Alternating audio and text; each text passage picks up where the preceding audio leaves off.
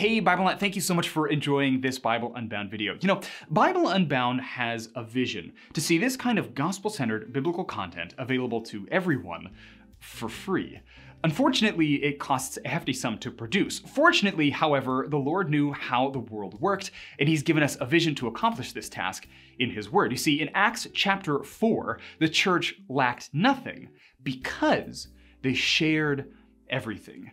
And so if you want to get in on this mission of uncovering the gospel in every biblical story, you can go to patreon.com/BibleUnbound and help support this vision and this mission today. That way, all of our videos will not have AdSense on them. It won't cost money to buy this Bible in a Sentence booklet, and the gospel will be available to everyone for free. Again, you can support this mission at patreon.com/BibleUnbound. Thanks so much. We'll see you next time.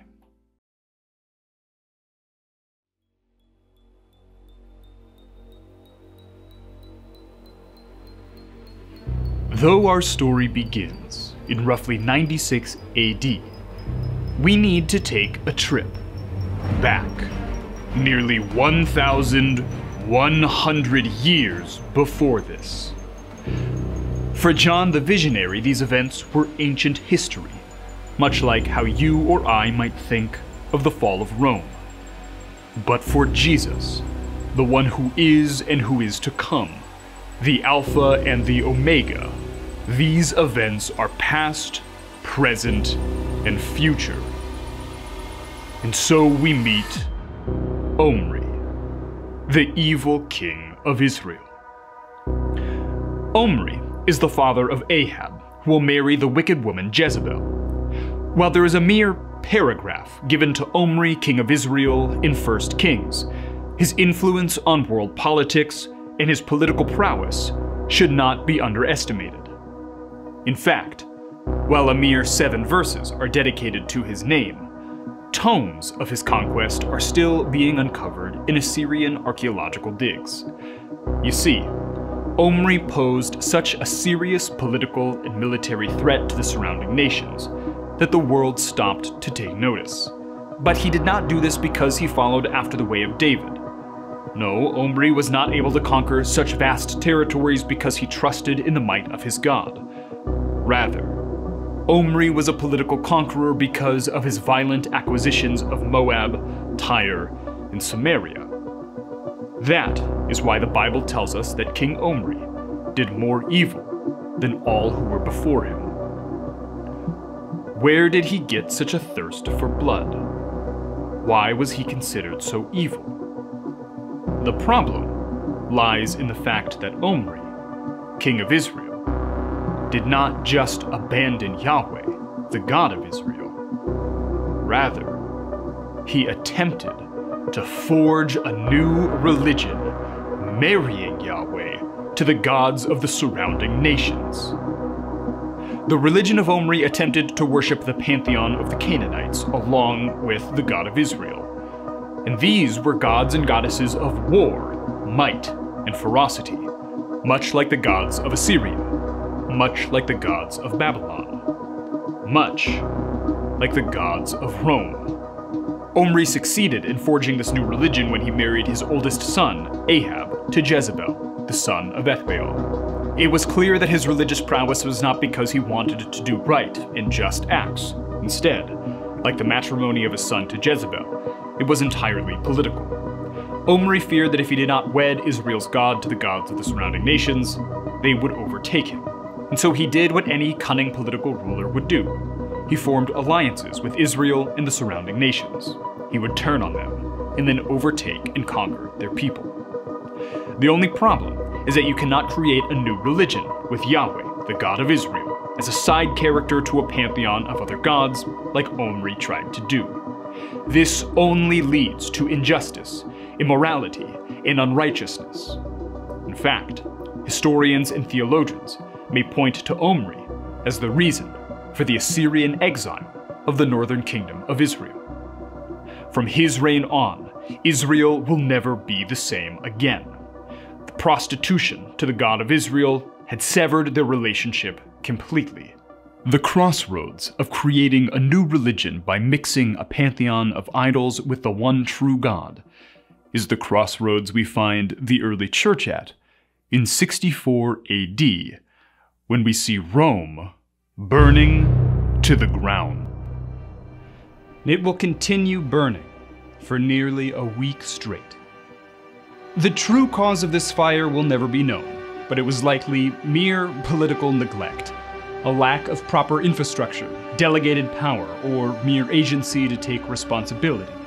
Nevertheless, Nero decides to blame the Christians, a new sect of Jewish Israelites who believed that their long-awaited messianic king had come, lived a perfect life, died on a Roman cross, thus absolving the sins of his followers, come back to life, thus offering true and eternal life to all who would believe in his deity, and finally ascended into heaven, claiming to be the true king of all of creation, the king over every other king.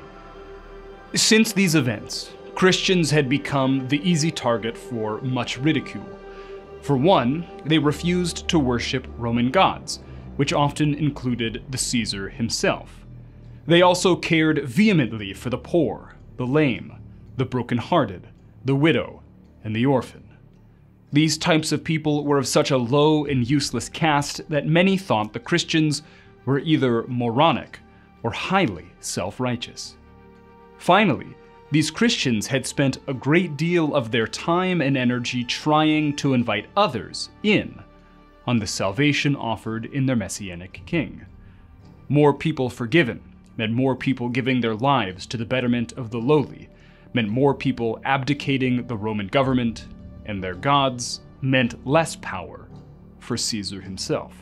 To top it all off, whenever one of these Christians was killed in a violent, public way, they often made it a point that their death was a gift, a mercy even. And this led to an innumerable number of public conversions as the bravery of the martyrs would ring through time and space, through to the hearts of onlookers. Still, despite their deaths being made a sport, they were looked on with disgust. They held no social, no political, no vocational power.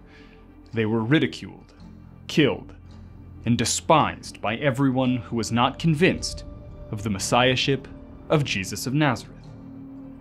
This is where we find John the Elder, having been exiled to Patmos because of the anti-Christian sentiment felt throughout the Roman Empire under the rule of Emperor Domitian. This too is why John writes to 7 key churches in the revelation that Jesus Christ gives to him. These churches are experiencing severe Roman persecution around 96 AD. John sees a deep need missing in these churches. Many of them have appeared to have lost sight of why they believe what they believe in the midst of this intense struggle. Barclay notes that John seeks to underline the changelessness of God's character to churches who are experiencing nothing but tumultuous lives. Meanwhile, John layers his prophetic book like an onion, with allusions to the books that come before it.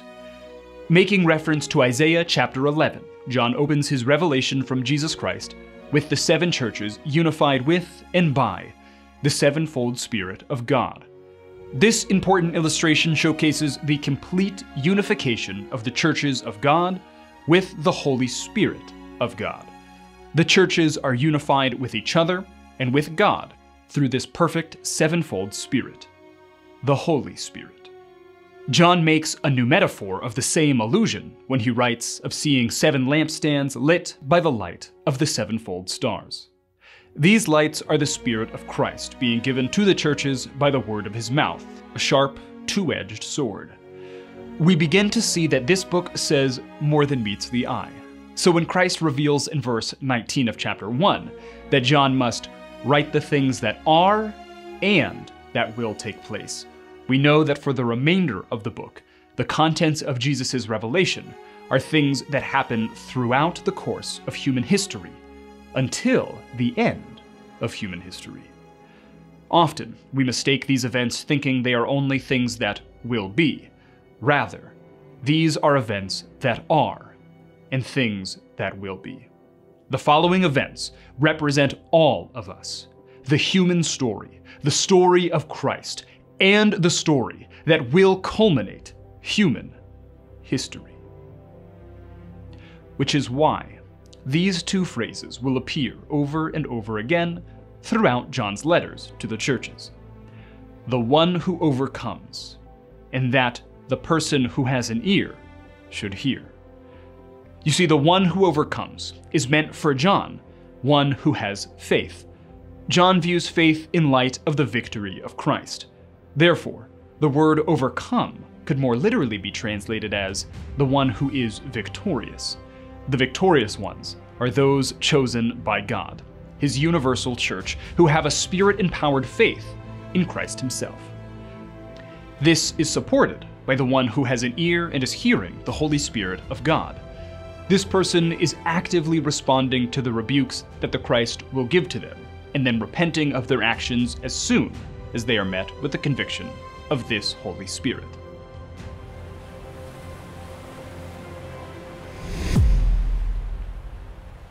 And this is where we find the church of Ephesus.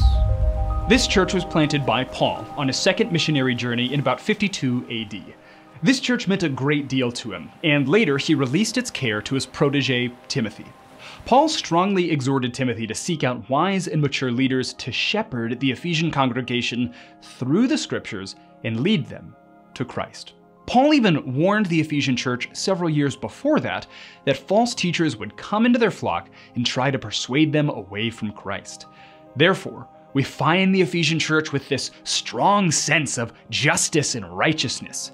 Jesus says to them, "To the angel of the church in Ephesus write, the one who holds the 7 stars in his right hand, the one who walks among the 7 golden lampstands, says this: I know your deeds, and your toil and your perseverance, and that you cannot tolerate evil men, and you put to the test those who call themselves apostles, and they are not, and you found them to be false. And you have perseverance and have endured for my name's sake, and you've not grown weary.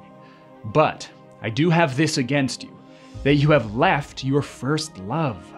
Therefore remember from where you have fallen, and repent and do the deeds you did at first, or else I am coming to you and will remove your lampstand out of its place, unless you repent. Yet this you do have, that you have hated the deeds of the Nicolaitans, which I also hate. He who has an ear, let him hear what the Spirit says to this church. To him who overcomes, I will grant to eat of the tree of life, which is in the paradise of God."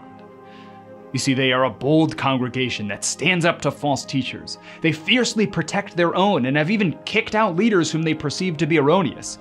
But Christ notes that what they sense in justice, they deeply lack in love, in forgiveness, and in mercy. Jesus rebukes them not just for not loving well, but actually for forsaking the love that they had received in Christ.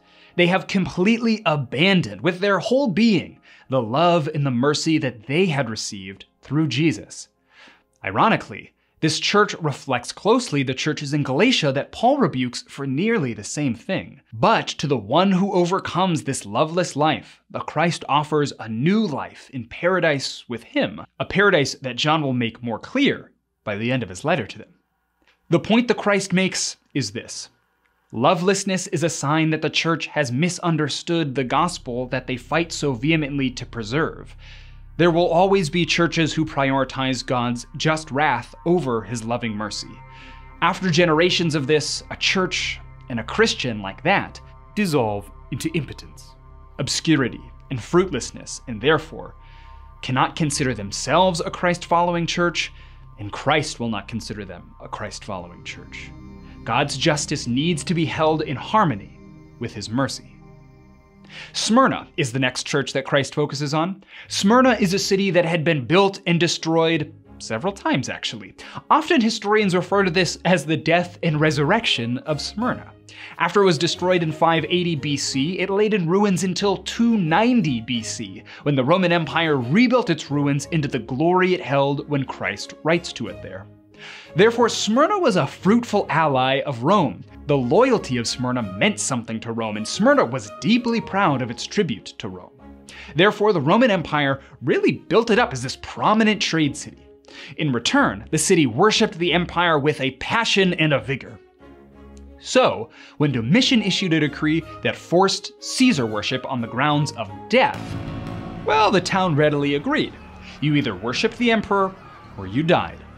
This is most probably the very tribulation that the Christ is referring to when he writes to this city, saying, "To the angel of the church in Smyrna," right? The first and the last, who was dead and has come to life, says this, "I know your tribulation and your poverty, though you are rich, and the blasphemy by those who say they are Jews and are not. They are a synagogue of Satan. Do not fear what you are about to suffer. Behold, the devil is about to cast some of you into prison, so that you will be tested, and you will have tribulation for 10 days. Be faithful until death, and I will give you the crown of life. He who has an ear, let him hear what the Spirit says to the churches. He who overcomes will not be hurt by the second death." Many Christians would have been dragged away and martyred in the name of Domitian's decree. The martyrdom of these Christians led to a severe poverty within the church. They likely, literally, had nothing. Yet Christ says they are rich. Spiritually, they have everything. Worse than their poverty, however, the Christ seems to see that this tribulation is being caused by his very own people, the Israelites, who, like the Romans, hated the Christians, albeit for different reasons. These Israelites seem to have abandoned their worship of Yahweh in favor of worshiping the throne of Rome. Jesus sees this as the epitome of opposition to his kingship and is passionately rebuking this kind of behavior. But Jesus does not rebuke the Smyrna church. Rather, he exhorts them to trust and rest in his providence. To the one who is victorious and does just that, Christ says they will join with him in the new creation outlined at the end of his revelation. The main point of Christ's message to the church in Smyrna is this. The Christians of Smyrna are facing a major inflection point in their history. Worship the state or worship Christ. A dangerous yet present temptation to God's people. Jesus seems to know their hearts intimately enough to know that they are worshiping him. Presumably, this is because it contrasts with the Ephesus and the Pergamum churches, meaning the Christians must be loving, repenting in the assurance of the gospel, and rejecting idolatry. However, several miles north of Smyrna, the capital of the Roman province of Asia, Pergamum, is going to receive a message from the cosmic king himself. And he says this, "To the angel of the church in Pergamum, write, the one who has the sharp two-edged sword says this, I know where you dwell. It's where Satan's throne is, and you hold fast to my name, and you did not deny my faith even in the days of Antipas, my witness, my faithful one, who was killed among you where Satan dwells. But I have a few things against you, because there are some of you who hold to the teaching of Balaam, who kept teaching Balak to put stumbling blocks before the sons of Israel, to eat things sacrificed to idols and to commit acts of immorality. So you also have some of you who, in the same way, hold the teaching of the Nicolaitans. Therefore, repent, or else I will come to you quickly, and I will make war against them with the sword of my mouth. He who has an ear, let him hear what the Spirit says to this church. To him who overcomes, to him I will give some of the hidden manna, and I will give him a white stone and a new name written on the stone, which no one knows but he who receives it." You see, Pergamum made a name for itself during its lifetime of being the most prominent seat of idol worship in the Roman world. Therefore, by association, the city was also the center of the imperial cult, the worship of the state. You see, R.T. France says this, people came from all over the world to be healed by the god Asclepius. Thus, it became the capital of the Asian provinces. But Christ assures this church that his word is infinitely more powerful than the power of the sword of Rome, a likely symbol that would have been seen and worshipped throughout the city. This is what Jesus addresses in referring to Balaam in the food sacrificed to idols, that the Christian church in Pergamum is dangerously close to the edge when it comes to idol worship. Should they continue worshiping the state or the gods of Rome by eating their foods and bowing down at their altars, then God cannot consider this a Christ-centered church. Should that faithful elect be revealed in the church and repent by hearing the words of the sevenfold Spirit, well, then Christ promises himself as a strengthening sustenance and a name engraved on a stone. And while no one is sure what this white stone is in reference to, it certainly provokes these images of steadfastness, of an assurance, a promise that is not undone. The main point to Pergamum would be this. Christ exhorts this church for fighting for what is right. Being the most prominent seat of idol worship in the province, the Pergamum Christians are tasked to fight against the cultural practices of idol worship. It often leads to injustice and even idolatry. This seems to be doable for these Christians since they have fought for the name of Christ in other ways, even giving their lives for it. You know, there was another city. It was east of Pergamum, whose church struggled greatly with nearly the same thing. This church was the prominent trade guild city of Thyatira.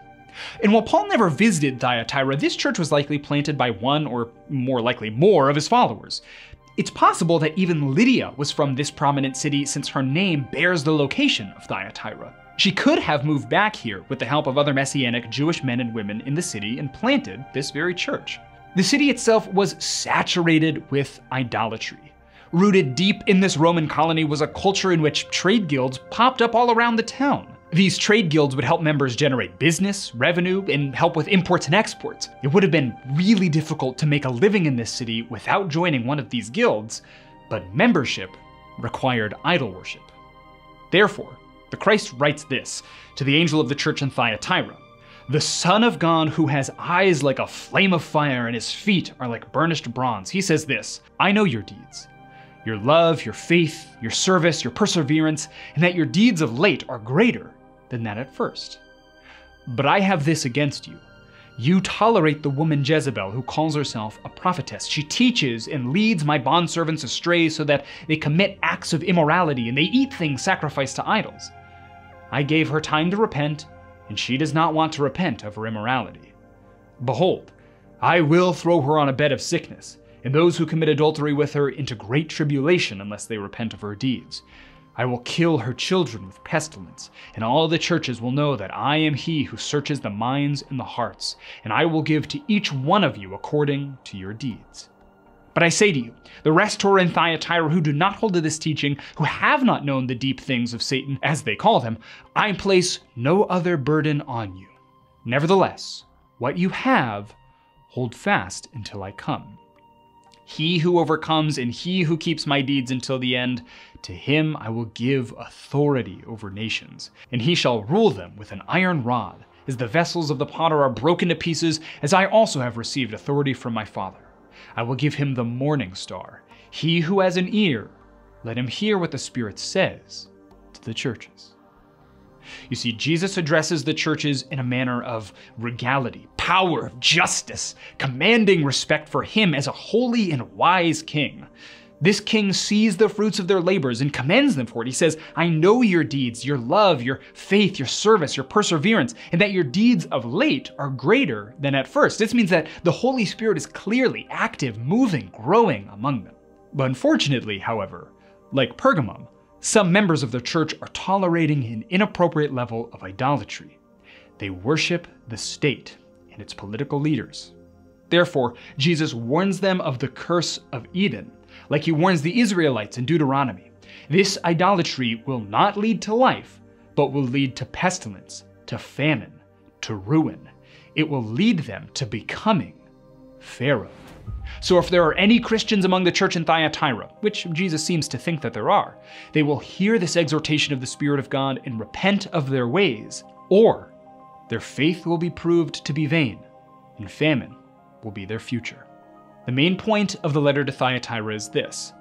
Though the Christians in Thyatira are growing in their faithfulness to Christ, they nonetheless need to identify those in their midst who are actively coercing believers to commit idolatry and repent. Otherwise, it becomes apparent to them and the world that the Holy Spirit is not active in them, and they will receive the curse of God. You see, unlike Ephesus, some churches, some Christians, are indeed growing in their lovingness, but they actively tolerate injustices and sin on an inappropriate level. So you can begin to see the purposes of these letters unfolding, the passion that the Christ has toward the churches who worship the state, the government, and its political leaders. But that's not the full story. In order to truly understand the purpose of Christ's firm and loving corrections to his people, we must turn the page to the next three churches. for worshiping the government and political powers is only a fruit of a deeper problem. What will the churches of Sardis, Philadelphia, and Laodicea reveal? Let's explore.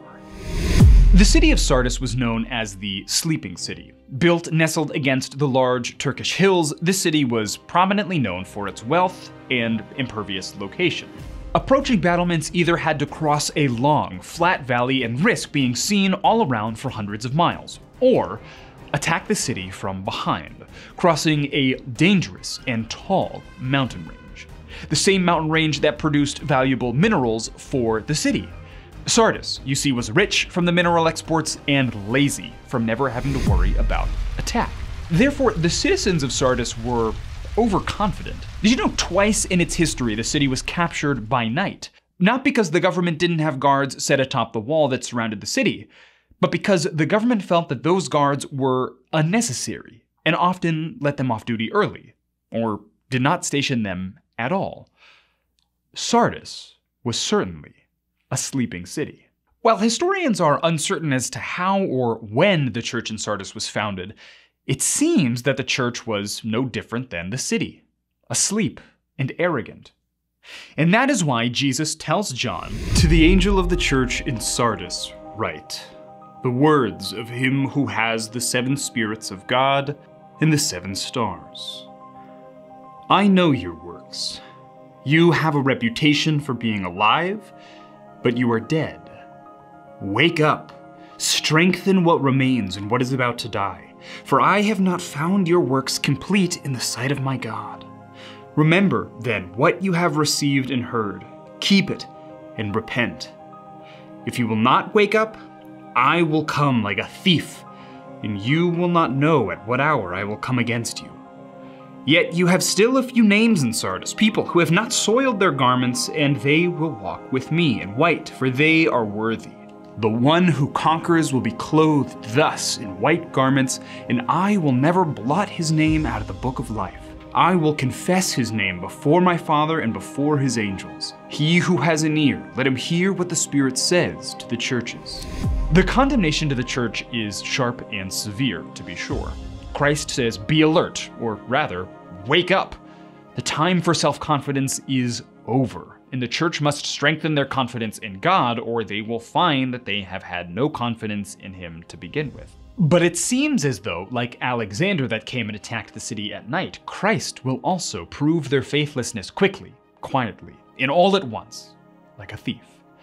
Jesus' admonition to them is to begin to actively live out the grace they have received through the gospel, if indeed they have received it.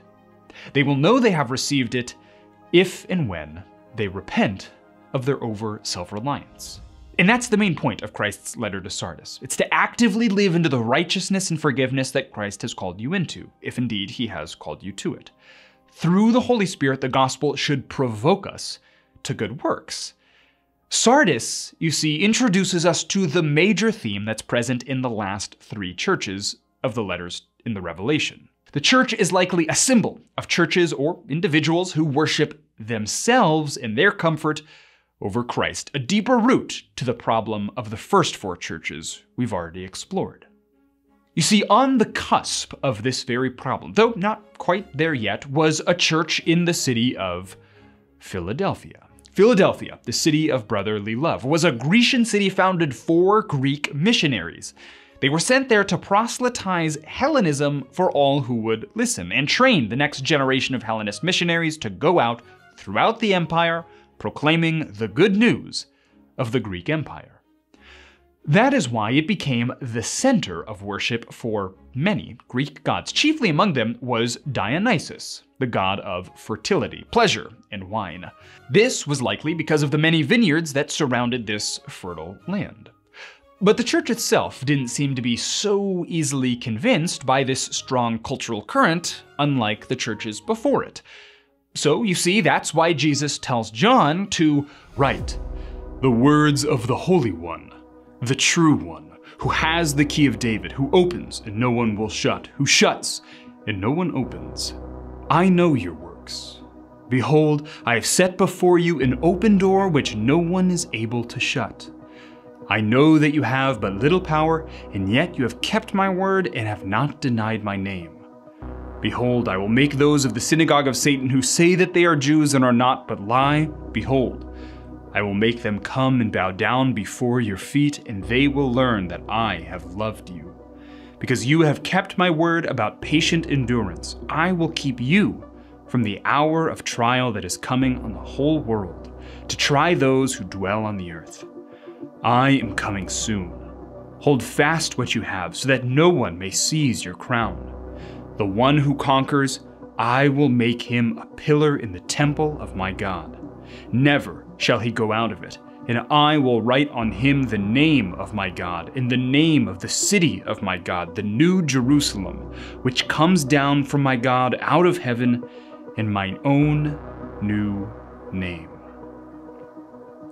He who has an ear, let him hear what the Spirit says to the churches. The Christ commends this church for standing up for what is right, loving well, and not falling into idolatry. The church members here have not fallen into state worship or self-worship. The door of the new creation is open to them.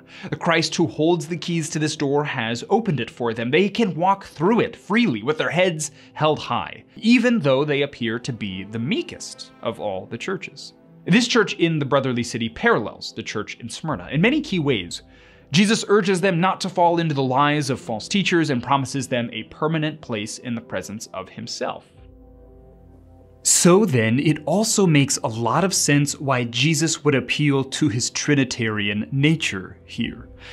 You may have missed it, but several times in chapter 3, Jesus refers to God the Father as my God. But then, he also refers to himself as that same God. While it may not be possible for me to say exactly why this is the case, I can do my best. And my best would be to point out that the Trinity is an appeal to community, as is receiving a name from God in the Bible. You see, while both are no less than facts, they are also images of a deep and abiding sense of community with and in the triune Godhead. Community in the Bible is radically important because it leads to justice, accountability, and perhaps most importantly here, selflessness. John is likely reflecting the theme of selflessness throughout his letters. This would also be why John then cuts to a completely different kind of church, several miles to the south, the final church of Laodicea. They may represent the culmination of all the churches that came before them. A church that has nearly abandoned the worship of Christ for the worship of Rome and placed themselves as the center of prime reality. You see, Laodicea was one of the richest commercial centers in the world at the time of Revelation. It may do us well that we take Laodicea as a picture of the affluent church. The church who, like Sardis, has become so comfortable with their lives they have become like Pergamum, the center of idol worship, and they may be entirely aware of it and yet apathetic to it. The church in Laodicea, like Ephesus, seems to have grown indifferent to goodness and to love, but unlike Ephesus, indifferent also to justice and truth. They had grown seemingly unaware of their forgiveness entirely. Leon Morris, you see, in his commentary says, this church receives the severest condemnation of all the 7 to whom letters are sent, because of their lack of spiritual awareness. It's also the first time that Christ does not draw his title directly from chapter 1 of the Revelation, but rather, he feels the need to assert himself in a way to reflect faithfulness and fidelity. Well, this would stand in stark contrast to the unfaithfulness of the Christians in Laodicea. Christ says this, "To the angel of the church in Laodicea, write, the words of the Amen, the faithful and true witness, the beginning of God's creation. I know your works. You are neither cold nor hot. Would that you were either cold or hot. So because you are lukewarm and neither hot nor cold, I will spit you out of my mouth. For you say, I am rich, I have prospered, and I need nothing, not realizing that you are wretched, pitiable, poor, blind, and naked. I counsel you to buy from me gold refined by fire so that you may be rich, and white garments so that you may clothe yourself, and the shame of your nakedness may not be seen, and salve to anoint your eyes so that you may see. Those whom I love I reprove and discipline, so be zealous and repent. Behold, I stand at the door and knock. If anyone hears my voice and opens the door, I will come into him and eat with him and he with me. The one who conquers, I will grant him to sit with me on my throne as I also conquered and sat down with my Father on his throne. He who has an ear, let him hear what the Spirit says to the churches. Ironically, you see, the church in Laodicea sat between two springs. A hot spring ran from Hierapolis to the north southward through Laodicea. This hot spring ran through mountain valleys and mixed with cold mountain runoff until it bubbled up again in Colossae, where the spring water was cool and refreshing. The problem is that between the two springs sat Laodicea. By the time either water made its way into this town, it had become lukewarm. Morris goes on to say that outright denial of Jesus is better than phony piety. To prefer a rejection of faith to the way the Laodiceans professed it is startling, to say the least, but to profess Christianity while remaining untouched by its fire is a disaster. There is more hope for the openly antagonistic than for the coolly indifferent. There is no one farther from the truth in Christ than the one who makes an idle profession without real faith. Their coolness was a denial of all that Christ stands for. Worse yet, this apathy seems to have stemmed from their self-reliance, their richness. By now, the Christ writes to this church, and it seems that not a Christian remains there. Jesus stands and pounds on the door, but no one has yet to answer him. If the elect are revealed at this church, meaning if there are repentant Christians here, then Christ promises the highest honor of sitting with him in the new creation, having victory over the world. The point is clear. The church in Laodicea is a church who has abandoned Christ in everything but name. They are akin to the Jews who profess their Judaism, yet form a synagogue of Satan. Yet if at this rebuke, if the Holy Spirit is within some, then Christ will give them a high place of honor. But if not, then like the church in Ephesus, Christ would no longer consider this place a Christ-following church. They themselves would likely not consider themselves Christians at all. They have no need for Christ or his forgiveness. Why continue on? In Bruce Longnecher's historical fiction, The Lost Letters of Pergamum, we get a glimpse into what the revelation of Jesus Christ is hitting at. In Longnecher's book, there is a fictional church in Pergamum, and they are met with a choice in the face of Roman persecution.